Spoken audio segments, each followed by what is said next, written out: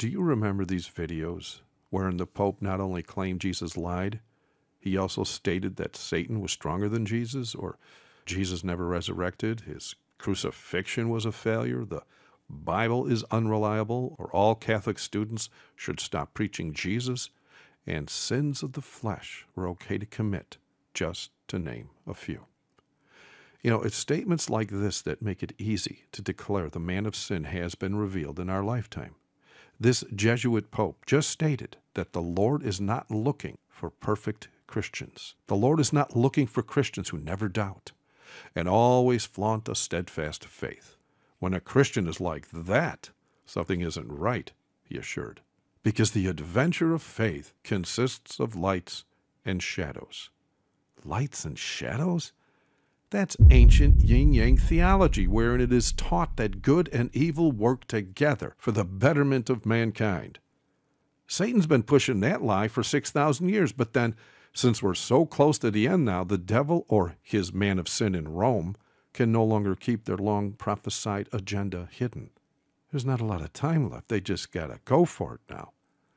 This is why the Pope and his prelates were caught holding a worship service to Satan himself in the Vatican back in 1999. They simply can no longer hide everything that they're doing for their dying God.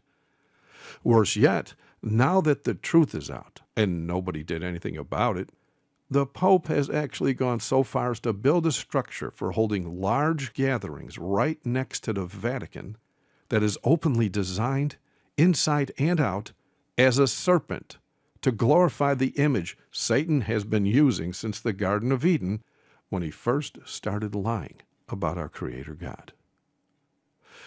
If you would like documented evidence about that satanic mass and how it was made public at the Fatima 2000 Congress by Archbishop Emmanuel Malingo, as well as pictures proving the popes and the prelates of Rome do in fact worship Satan, as well as a few videos exposing all of this as fulfilled prophetic fact, visit this page on my website when you get time. Since the end is near, the Pope has to obey his dying God and do all he can now to glorify him directly before the ever-living God returns to take his obedient bride home.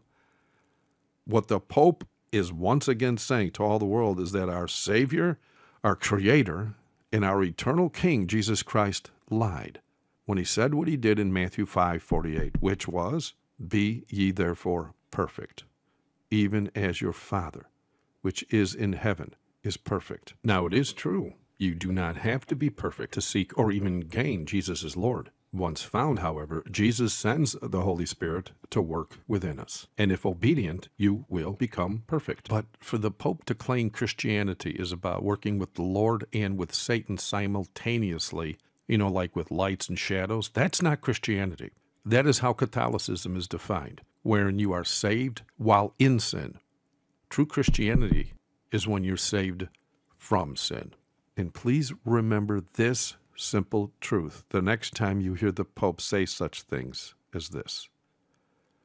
We have been taught in 1 Corinthians 2 verse 5 that your faith should not stand in the wisdom of men, but in the power of God. Thank you for watching. God bless.